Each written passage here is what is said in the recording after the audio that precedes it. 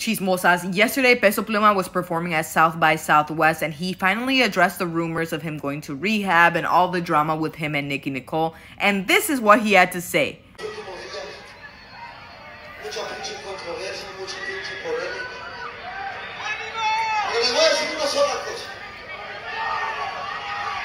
Yo estoy aquí en el escenario por ustedes. Nosotros, cada uno de nosotros, seguimos haciendo música por ustedes.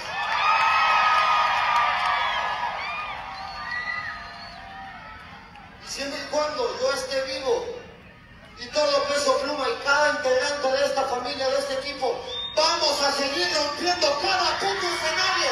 ¡Pase lo que pase, cabrones! Vamos a seguir representando nuestra bandera mexicana donde nos paramos.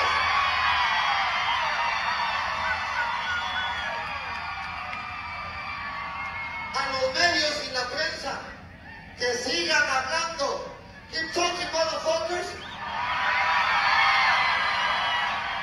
Porque saben una cosa, todos sus comentarios y opiniones me pegan la verga.